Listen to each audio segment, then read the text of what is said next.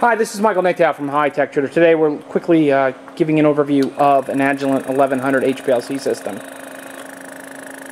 This particular system has a solvent tray, degassing system, quad pump, you can get in there and see in there, autosampler, column heater, and a variable wavelength detector.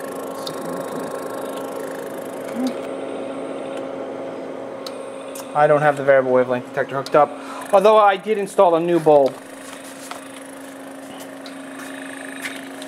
Connections in the back. Cat 5 connections to a computer. To where, of course, we're using Chemstation to communicate with the instrument.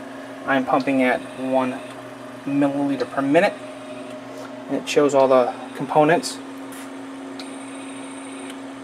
I don't have the lamp on or the column heater on, that's why they're grayed out. This unit is ready to be shipped. If you have any further questions, please don't hesitate to call 609-518-9100. Thank you from HighTechTrader.com.